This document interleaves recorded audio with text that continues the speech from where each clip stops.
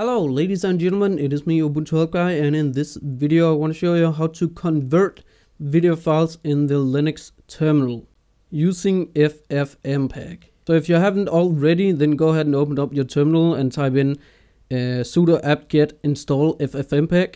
Now let's say I want to convert this MOV file in my videos folder. It's called sample.mov. First of all, you can see we're in the videos folder right here, home and then videos. So in our terminal we want to navigate to the videos folder. Just type in cd and then videos with a capital V. So if we go ahead and type in FFmpeg and then -i for the input and sample.mov,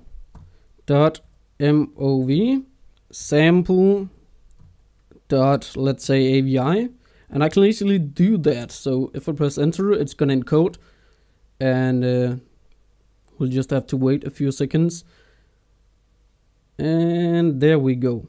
So right here it says sample.avi. That's the encoded file or converted file. But as you can see, or maybe not, but it's really pixelated, and it actually just looks horrible. So what you actually want to do is type in FFmpeg just like before, and then -i for the input file, and that's going to be sample.mov. And now we're going to type in -sameq, and -sameq actually means same quality. So the input or the output file is going to be the same quality as the input file. So now we want to type in sample, that's the name of the video, .avi, and press enter, and it's encoding. And again we have to wait a few seconds. It says frame and frames per second, and there we go.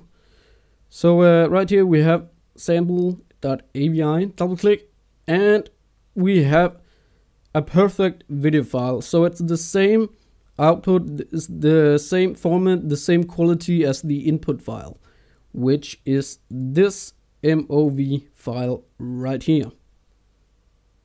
And that is how you do that. So thank you guys for watching, and remember, everything I just typed in the terminal, it will be in the video description. But that's it. Thank you guys for watching, have a nice day, and I will catch you guys in the next one. Peace out, Girl Scout.